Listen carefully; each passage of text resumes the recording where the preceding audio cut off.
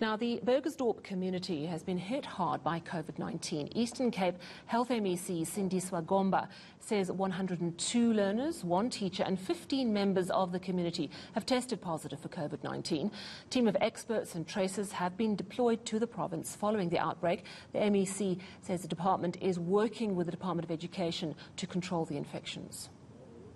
Following the outbreak, the Department of Health has since conducted risk assessment where initially 20 learners in Burgersdorp were infected.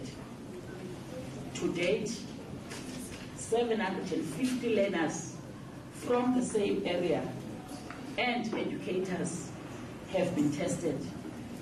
And of those, 102 learners, 1 educator, and 15 contacts from the community tested positive for COVID-19. 26 learners plus 25 community members in Middleburg tested positive.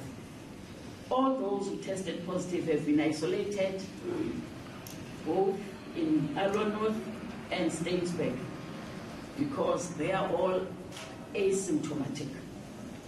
Health teams have been placed in the same places to monitor their symptoms. Only 1 elderly person has been isolated in hospital for close observation, and naturally because of the condition.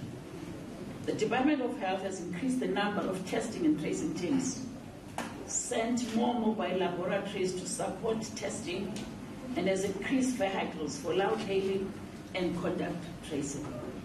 The team is also supporting the Department of Education with psychosocial support.